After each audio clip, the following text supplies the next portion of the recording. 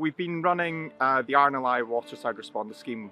We partnered up with the RNLI last year. It's a programme that's been developed over many years, working with Nighttime Economy, various waterside businesses, so that we can equip their employees to be able to have the conversations with people that might be in trouble in and around water, and if the worst was to happen, then what to do in case of an emergency.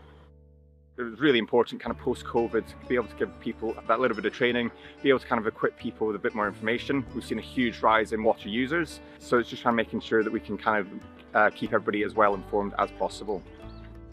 So the Waterside Responder sessions, they're open to anybody that's interested. We are trying to target waterside businesses, but if you're a business that wants to get involved, then please just give me a shout.